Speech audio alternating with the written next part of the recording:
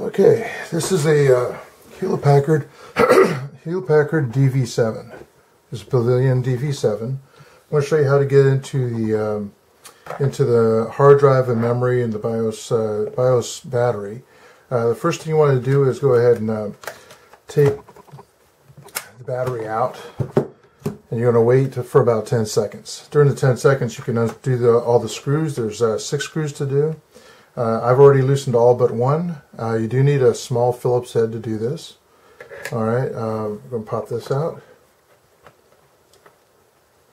Okay, I'm going to lift up here and pull forward. When we put this back in, I need to show you that there's tabs here.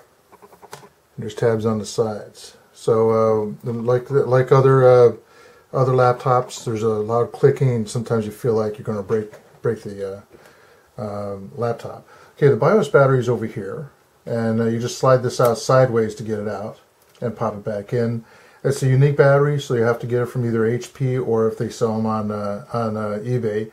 Very short wire down to the motherboard. This is the hard drive. There's normally 2 screws in here.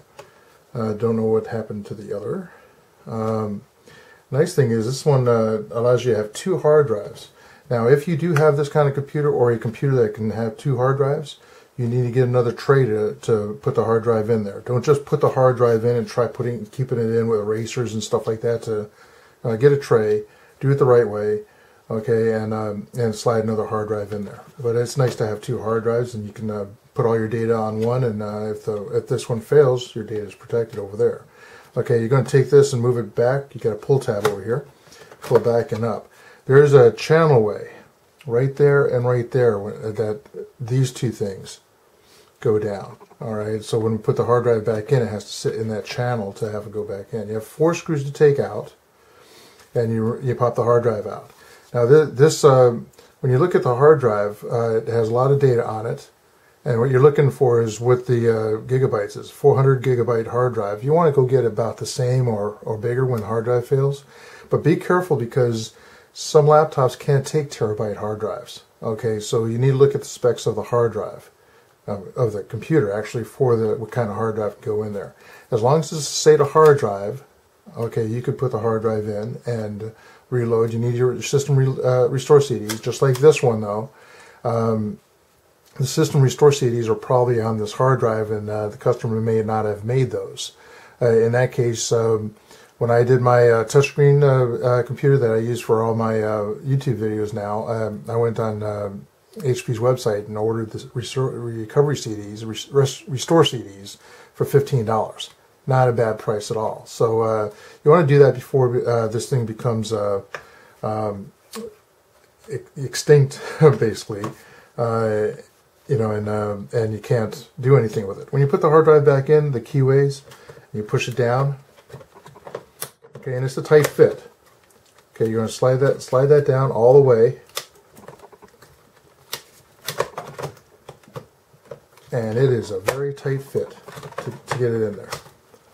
And sometimes, you know, it takes more than one effort to. I didn't move any screws or anything, so. Like I said, it's a very tight fit. There we go. And then slide it forward so the connections, put your screw back in. Alright, your memory chips are over here. You can take your fingers and pop them out. Remember, hold memory chips on the edges because of electrostatic discharge. Alright, and you have 2 of them in there, and the bottom one the same way. When you put these back in, just like I showed in one of the other ones, you don't want to put it halfway back in like that and lock it down.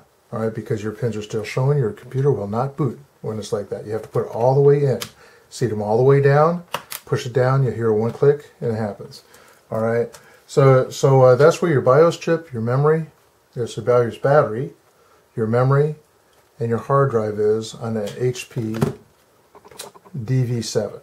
Alright, now on this guy, you have tabs that have to go in on the back. So put it in like this, place it down, and then on the sides you have to do your clicking, okay?